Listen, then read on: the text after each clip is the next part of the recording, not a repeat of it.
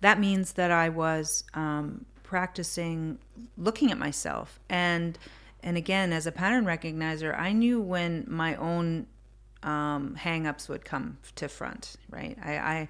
So it's okay. I would just be like, oh, I can see my ego's on the stage. I can see, like, when someone told me at first about urine, I was like, oh God, okay. And then I went, oh, interesting, oh, interesting. I'm reacting negatively to that. There must be something there. There must be a truth there.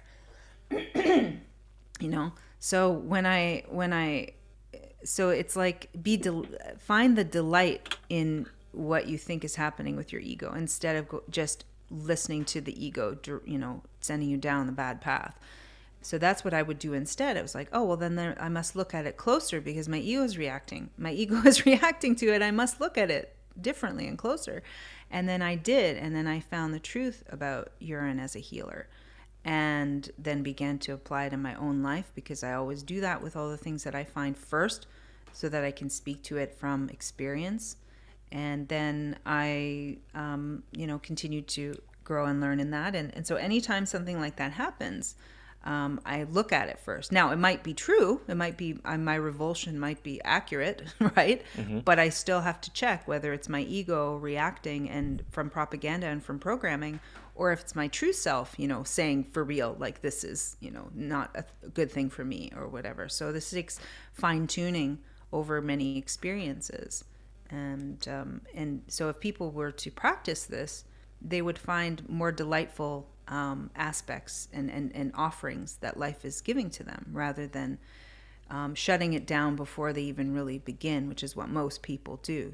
They'll just say it's nonsense, and that's the last of it. And so, but they don't realize that they're being obstinate in ignorance, because they really don't have an argument to bring to the table, right? If you've never heard of urine therapy before, experienced it, read about it, had testimonials come your way about its benefits or any of that, and someone presents it to you and you go, ew, and then decide to never look at it again, you do realize that you've just, expressed yourself as an ignorant person, right? And yeah. I didn't want to ever be that type of individual. And so that kept me also exploring and listening. Like, I had another experience where, when I had my store open, an elder gentleman came in. He was in his 90s, and he was very hunched over. And he told me that, I asked him, back when you were young, what was the most common home remedy that you used? And he said, oh, well, that's easy, turpentine. I went, what? And being a painter, I knew all about turpentine as a solvent for oil painting as I was using. I went, what do you mean, turpentine? What are you going on about, old man? Like this sort of thing. And he said, no, we would rub it into our joints for rheumatoid arthritis or arthritic pains. And he said this is what he uses for his pain. And of course, I could have easily said, silly old man, and dismissed it and whatever, right? But no, I was fascinated. And then I went and researched turpentine. I learned all about it and saw that there were many benefits to this, and yet another tree medicine.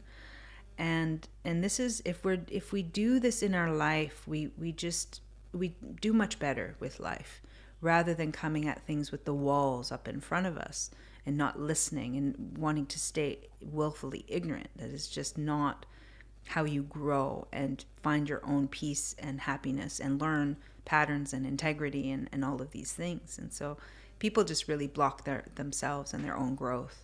But I was really not one to do that. But having the original programming come up it happens. It happens to all of us. It's just what do you do when can you identify the programming and can you work through it?